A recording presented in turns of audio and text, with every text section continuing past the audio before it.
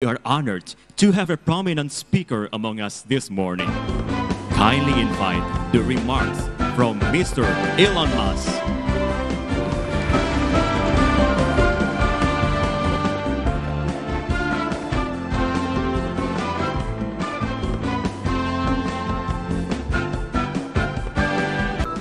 Hello, everyone. Well, I must say I'm very impressed with this. This meeting room is amazing. I feel like I'm in a waterfall. It's really lovely here, and that was incredible, incredible performance. So I must say I'm quite delighted to be here this morning talking to you and to experience this wonderful event and everything that Indonesia has to offer. It's amazing being here in Bali in Indonesia. So, hopefully everyone saw the mangrove forests because those are very impressive. It's several 100,000 acres of mangroves that I think have been replanted, if I recall correctly. So there are a lot of great things happening in Indonesia and the rest of the world. Overall, I would say I'm quite sort of optimistic for the future. I think we should never be complacent or entitled, but I do think that if we're not complacent or entitled, that the future will actually be great for the world. And I think we're headed to a bright future overall. And with respect to water, I've always thought we call Earth Earth, but actually Earth is 70% water by surface area. So we technically, I think if aliens came here, and a lot of people think aliens have come here, because they're always asking me about aliens. They would name us water, because we are 70% water and only 30% land. So what that means is the potential for solving any given water issue is extremely good because there is so much water. There's obviously desalination required at times and the transport of water, but desalination, as I think most people know, has become very inexpensive and so really, the availability of fresh water is simply about energy and transport. So that's, when I talk to even very well-read, very smart people in the United States, they will often think, well, the water crisis is unsolvable. But in fact, it is very solvable. There are continuing breakthroughs in the efficiency of desalination. And anyway, I think we've got a great water future ahead of us, and I think a great sustainable energy future ahead of us. Yes. So anyway, hopefully that is. I'm kicking things off on a positive note, but I think with good basis for doing so. Yeah. With that, I think the next section is really just some questions or Q&A. If anyone would like to ask me anything about anything. I suppose we should generally stick to the topic of water, given that it's the water conference.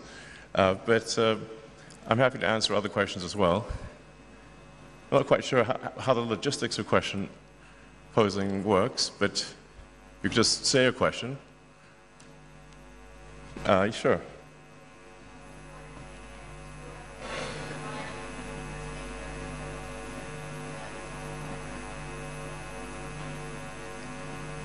If I heard correctly, what is the most important thing for solving the water crisis? Okay. Well, the exact solution will vary depending upon country and even region within a country.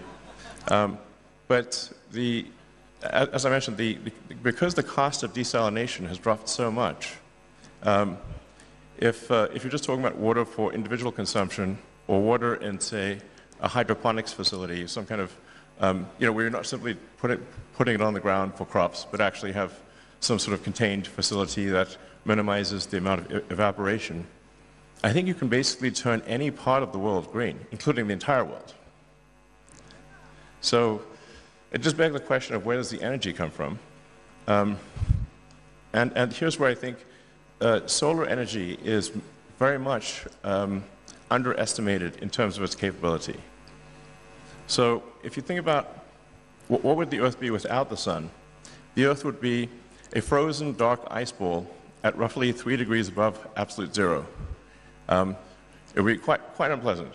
So, or, you know, very cold and dark. But because of the sun, we're at quite a nice temperature, quite pleasant, sort of roughly 300 degrees above absolute zero. And the sun powers almost the entire ecosystem is solar powered. When you say, like, well, how much land would it take to generate electricity? There's a gigawatt per square kilometer of solar radiation that reaches the surface. So for every square kilometer, there's a peak power of roughly a gigawatt, which is comparable to a power station. Now, the sun doesn't shine all the time, obviously. So when you net all of that out and say, well, how much energy per day does 1 square kilometer yield? It's roughly 1 gigawatt hour per square kilometer per day, which is still a lot. So, and if you do the rough math, to power the United States, which is a heavy user of electricity, would take less than a 200 kilometer by 200 kilometer solar array, power the entire United States. And if you drive through the United States, there's plenty of sections of the United States where there is basically no people. Or another way to think of it is a small section of the Sahara could power all of Europe, or the world. Now, I'm not saying you would be so concentrated in the placement of solar power, because it's better to be more distributed. But the sheer magnitude of solar power that is available is often not quite understood. But the math of it is very clear. So I really would strongly recommend sort of a solar plus battery combination, or wind plus solar, can solve all of the world's energy needs by a lot.